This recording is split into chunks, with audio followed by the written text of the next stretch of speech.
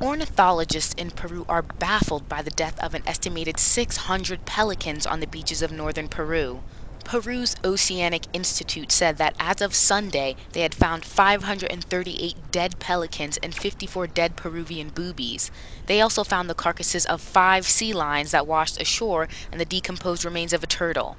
The Ministry of Production in charge of fisheries said in a statement that earlier results suggest that the birds died on the beach and did not wash ashore dead. The investigation follows an incident that took place in April when 877 dolphins were found washed up dead on the same stretch of coast.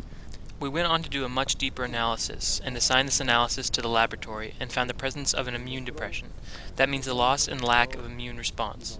This immune response was found, but no agent was found, i.e. the virus. While it is not immediately clear if the two incidents are connected, investigators are now looking into a highly infectious virus known as morbillivirus as a reason for the deaths. An important feature of morbilliviruses is their ability to cause major epidemics when populations without immunity are exposed. This is Julia Telfer for IB Times TV.